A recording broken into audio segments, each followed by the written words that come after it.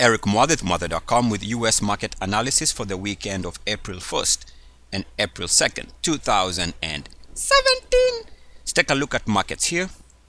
What looks like right now, with about 2 hours to go before the close of Friday's session, we can see for now looks like an unchanged day. Market's been higher, and we can actually see, if you take a look at the NASDAQ, it came very close to its intraday highs. Let me show you that. You can see the intraday high for the NASDAQ, which was recorded on March 21st, 2017, and the highs for today's session, March 31st, 2017. We came off, could not capture that intraday high by about 25 cents. That's how close we get to this intraday high.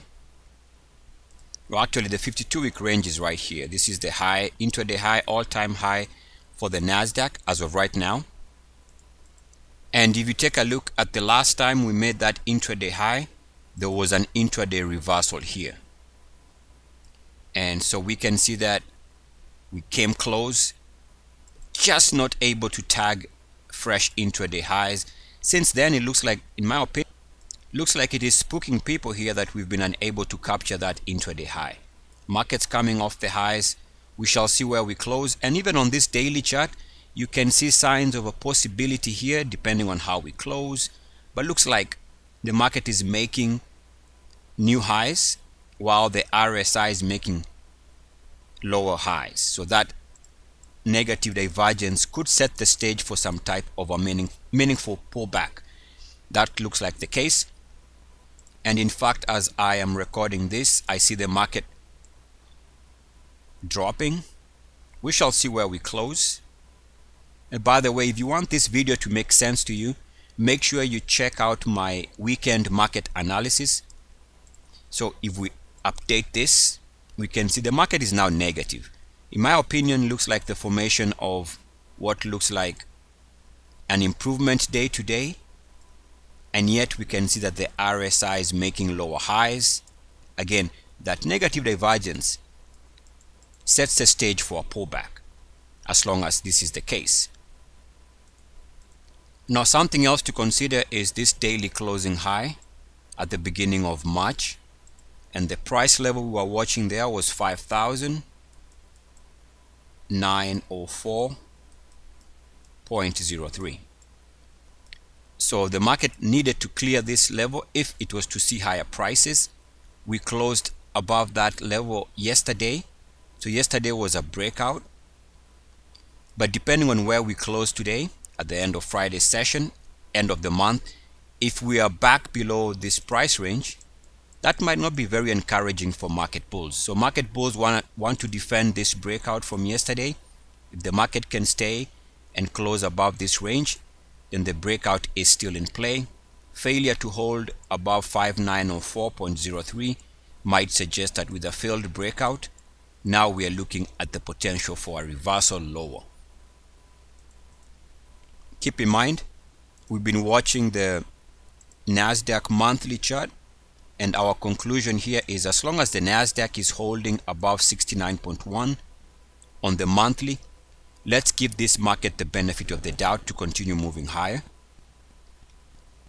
As you can see, this good example here, once the NASDAQ moved above 69.1 here in mid to about April of 2013, the market stayed above 69.1 until here when it dropped during this month. So we had a nice multi-year rally while the NASDAQ's monthly RSI was above 69.1. So conclusion here is, as long as this is the case, we have to give the market the benefit of the doubt. At some point, should we roll over and trade below 69.1, that's going to be suggestive that the market is now off this strong level and could actually be setting up for a pullback.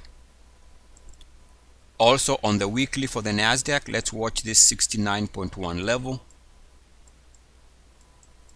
The more the NASDAQ stays above that level, the more we continue seeing a strong to stable market. Keep in mind, on the Dow, we continue watching the Dow which has been above 69.1 since about November. So as long as that's the case, it continues to be a stable to bullish market. In other words, pullbacks are going to be shallow as long as the Dow is holding above 69.1. Also, we have a possibility here, now that we are having one down month, the month of March, the market has a chance now, if it wants to break out in the coming months. The level to watch there for a monthly breakout is the close of February, which is at 20,812.24. So a breakout above that level is going to be very, very bullish if it happens. On the weekly for the Dow, need to watch this level here at RSI 69.1. Right now we are seeing the Dow back below that level, which might explain why we are not as strong as we've been over the last couple of weeks. But the Dow could easily recapture the level above 69.1 and continue higher. On a weekly time frame, we need to watch the recent all-time weekly closing high, because down the road, should the Dow break out, and that level is 21005.7. If the Dow were to break out above this all-time weekly closing high, that would be extremely bullish. And again, the key short term really is the level above 69.1. We stayed above it here in late November, which is this movement. Market has been above that level until recently, when it dropped last week below 69.1. So if it can recapture the 69.1 level, that continues to be a very strong market, one that could actually see substantially higher price levels. Failure to move back above 69.1 might be a sign that the market is now ready for a pullback. If we take a look at the Dow daily, don't forget that we found support when we tested the 50-day moving average. Alright, so the market would need to break that if it is going to scare people out of their positions. You would also need to break below the RSI lows line. This daily support line came in play last week and we discussed this. Once the market bounced on this line, we can see a recovery in price. So at some point, if the market is truly going to go down, it needs to break below this line of support. If you take a look at the Dow hourly, Muathe.com subscribers know that we've been watching this line. Why? Because this is where the market's been stalling on a short-term basis. And you can see here that hour to hour, actually we broke down here off the highs there. We struggled to move above the blue line here, off the highs here and here. And over the last day or so, we've hit this line twice. And that's why we might be pulling back as of late Friday. Keep in mind, this line was also a good entry. Once we broke out above that line during this period, the market went higher. And again, after we broke down below the blue line is when we start coming off the high. So this line has been relevant and continues to be relevant. If you take a look at the 30-minute for the Dow, we can see where the market's been struggling. And it's a simple line. This RSI breakpoint was the break. We break down here in early March off the highs.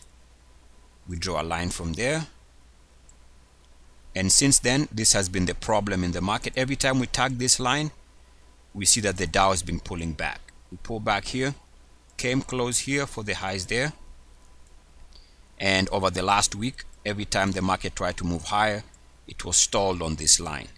So until the 30-minute can clear this resistance level, we are looking at the Dow that is struggling to hold above this line.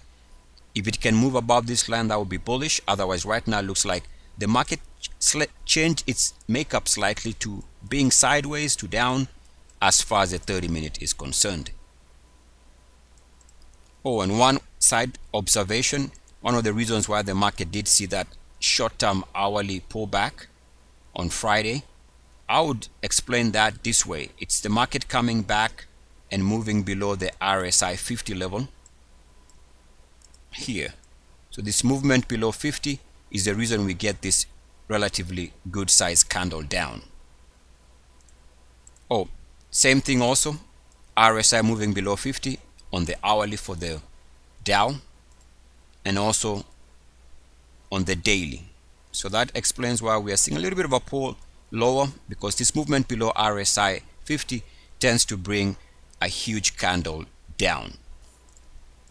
If you go back and check last weekend's market analysis video, we can see that the S&P 500 did exactly what we suspected it was trying to do, in that the daily had broken out above this line, which is this movement in early November. And so we saw the market coming back to test this level, and we had a double bottom support. So we were expecting a market to pull back or to bounce. We got exactly what we were expecting, which is this double bottom support was good enough for the market to recover, which also coincides with support at the 50-day moving average. So as long as these two lines are holding, S&P 500 is holding above this line. S&P 500 is holding nicely above the 50-day moving average. Continues to be a stable market. Right now we see the S&P 500. If you take a look at the hourly for the SPX, this was the break of the highs here. We've been drawing a line for there during the week, and those who follow me have been noticing that the market's been stalling on this line. You can see resistance here of the highs there, and over the last couple of hours going into yesterday, the market's been stalling on this line. So until we clear this line here on the hourly, we're looking at a market that is now sideways to potentially even down. More so, we can expect another hourly drop should we move below RSI 50. Now let me conclude here by taking a look at the weekly chart for the S&P 500. We can see good support here on the moving averages on the weekly. S&P 500 finding support at the 13-week moving average, which is good. And there's a possibility that with a stable market, it could actually eventually break out, or let me put it this way, market bulls would like the S&P 500 to clear the recent weekly closing high. The level to watch there is 2383.12. Any breakout above that price range would be very bullish. Also, if a breakout would take place, if it does, and the RSI also moves above 69.1, that's a sign of a strong market. Otherwise, failure to break out, failure to recapture 69.1, also failure to hold the moving averages or the 13-week moving average is when we can start looking for a stronger correction lower. Take a look at the monthly, and just as we've seen with the other major averages in the US, as long as we are trading above 69.1, we have to give the market the benefit of the doubt. As a good example here, we can see S&P 500 moved above 69.1 here in early 2013. That movement there coincides with the move above 69.1. We stayed there for the most part until sometime here in April, June, July of 2015. So 2 years this market was trending higher. Why? Because it held above 69.1. So clearly here bulls want to see the RSI hold above 69.1. If it can stay above 69.1, that continues to be a stable to bullish market. We shall see how it goes. Eric Muathe, Muathe.com subscribers, you've seen some of the picks I sent you guys on Friday. Let's see how they go. Otherwise, enjoy the rest of your weekend. Peace and blessing. Ooh la la la la la la la. Ooh la la la la la la la. Ooh la la la la la la la la la la la la la.